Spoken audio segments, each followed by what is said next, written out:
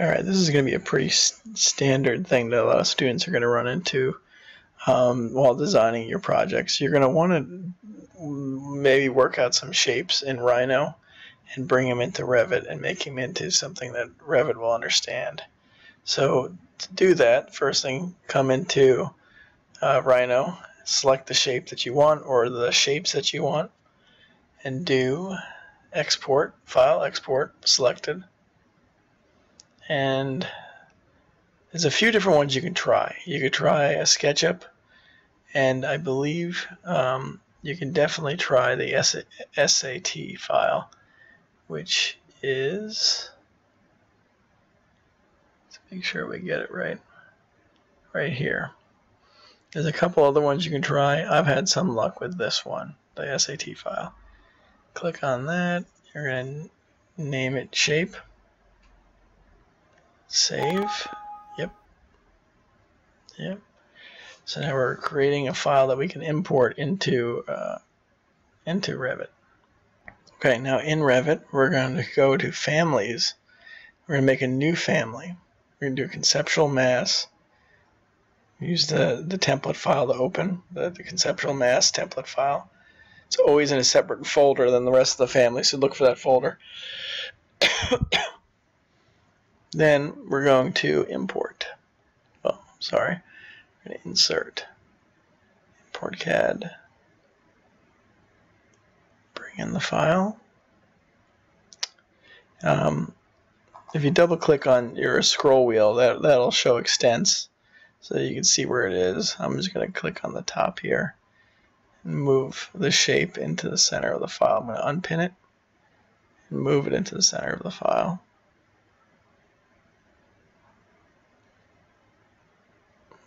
Okay. So now we can see what we got here. So now we have a shape. And that's really all we're going to do in this family. We brought the shapes in. They made a conceptual mass family out of it.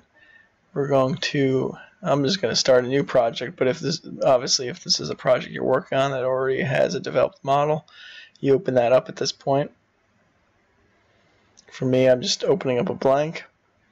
I'm going to Control Tab back until the conceptual model, and then I'm going to hit load into project, and I'm going to load it in. It's the only option it can go into, so it's not going to ask me, but if it asks you, tell it to load into your active project. It's fine. It wants me to place it. I'm just going to place it. It's not showing the whole shape because of the shape. I hit escape so I don't place another one. This whole shape is not shown in just one floor plan. It's being cut in half by the cut plane of the floor plan. So if I go to a 3D view, I can now see that this shape has been brought in. Alright, so now this is still just a volume. It's not anything Revit understands as walls, roofs, floors, or anything like that. This is a complex shape in that it's curving more or less straight across on the top. The walls are straight on the sides, except that their profile is curved, and then the back is curved slightly. So the only difficulty in making this shape will be the floor. Since the floor is actually curving, that makes this difficult. Normally, Revit wants your floor to be flat, because most floors are flat. But since this is an auditorium, this is a curving floor. So we're going to cheat a little bit on this one. We're going to make that floor out of a roof. But since we've made this into conceptual mass, it has surfaces we can then work with, because you can make walls and roofs and floors out of masses. So for walls, we do wall by face, and you can click on any face and it'll make a wall. Just make sure you have it set right. Right now, by default, it sets the finished face exterior. That means when I click on it, the finished face of the wall I make is going to be aligned to the face of the mass we're clicking on.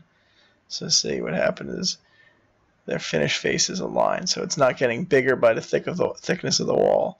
The wall is within the shape, assuming the shape's what you want it to be. So I'm going to just click around like this. Click on the bottom. Okay.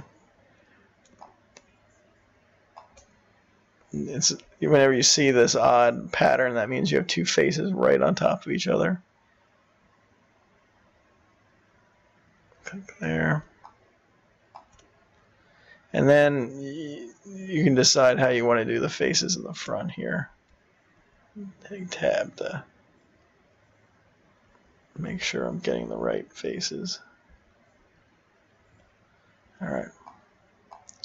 So that's most of the walls. I'm going to slip another one in underneath here. There you go. Now I need to do the roof on the top. So we go to the Architecture tab. We do roof by face. Little different than wall, because you click on it, you select it, and it doesn't make anything until you hit Create Roof. Now again, once you've made it into a roof, you can click on this roof, and you can edit its type, make it thicker, thinner, however you want to do it. It also, you'll see, it also will give you, if you click on the roof, tab through, it gives you some grips that you can actually pull the shape to. So you can edit that. And of course, eventually we can always draw a different shape roof on this roof by profile and make it match up. So I'm going to turn on my section box just so we can see what's happening inside this cube. A few things with the section box is if you ever have something that's at an angle like this, you can always angle your section box using that little rotate. So now I can cut it a little bit more like a real section. See inside. So you can see this is still a solid mass inside of it. And what we're missing is we never did this face on the bottom. So we can tab to it. Nah, it's not happy. Or the floor of the room. So what I'm going to do is, since I cannot use a floor wants to be flat, I'm going to cheat and make it a roof, which is just something that you're going to have to remember if you're ever hiding things by category. You have to know that if you hide the roof category in this view, in a view showing this, you're going to lose your floor too. So I'm going to do roof by face. I'm going to click on that face, and I'm going to click on that face and say Create Roof. Now with that, if I make a little selection box here, filter, I'm going to select my mass, and now I'm going to hide it so we can just see what we have actually as a Revit model. What you can do is when you select this floor down here, the floor was created with this face aligned to the face of the bottom of this model, is you can always switch it right here, picked faces location. You could flip your floor back and forth like that, depending on which way you intended it to be coming out of it. Alright, last little thing to do just to keep this model as clean as possible. I like to join these things. When you have these overlapping shapes, use the join command, say join the roof with the wall, cleans up your cut. Same thing with one wall to the other, wall to wall, cleans up that connection. And obviously any other walls that are happening that happen to bump into each other. You might get some error messages, but for the most part it helps clean up your section cuts. Let's see what else we can do with it.